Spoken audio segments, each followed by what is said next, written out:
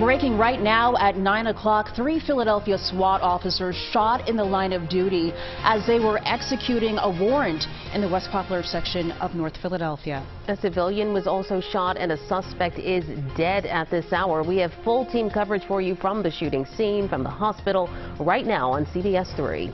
This is Eyewitness News at 9, everyone, streaming live on CBS News Philadelphia. I'm Natasha Brown. And I'm Janelle Burrell. We want to get you right to the scene of this breaking news right now. This is Chopper 3 live over North 10th Street, where you can see an active police scene right now. Well, this is in the city's West Poplar neighborhood. Still a lot of police on the scene. There's still a flurry of activity happening there in North Philadelphia in that West Poplar area. And right now, those crews are working to piece this all together. And we have live team coverage for you at 9 o'clock of this shooting. Wakisha Bailey is live at Jefferson Hospital, where those SWAT officers are being treated. First, let's get to Jasmine Payoute right now. She's live at the shooting scene where this all started in West Poplar. Jasmine, what can you tell us is happening right now?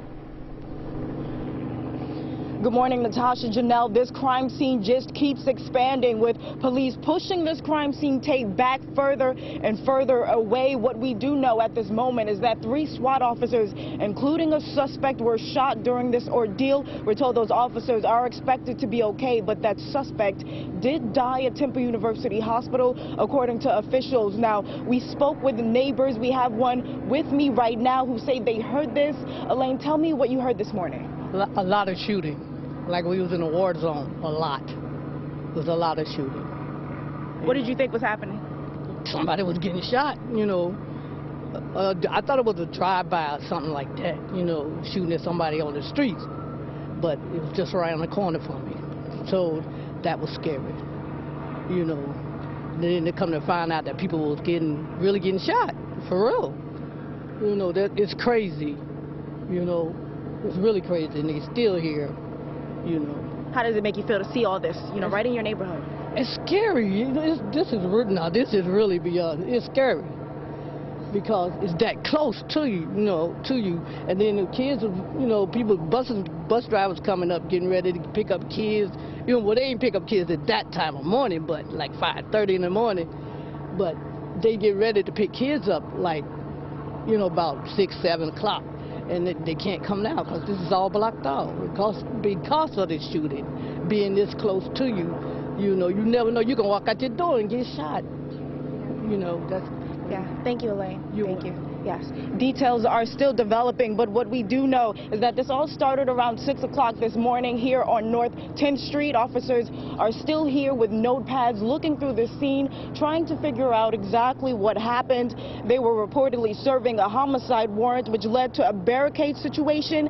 There are at least 30 evidence markers littered all over this street here. And take a look at this video. Eyewitness News captured officers taking 3 people into custody from a home which appears to be at the center of this investigation. A woman at the scene says one of the people taken is her juvenile son. No other information was given. Hear what police had to say during a press conference not too long ago. This is something that these officers sign up to do a job, is to protect and serve, but not to take gunfire. And at some point, it becomes enough. And I think we've already passed that point where it's enough. And we need that anger to resonate across the citizens of this city as well, because it's not a day that goes by that we don't either have a child that's shot or multiple people shot, because there are too many people that are out here carrying guns and they don't have consequences. And so some of these people need to be in jail. And that's the bottom line, and that's the consistent theme that we keep seeing.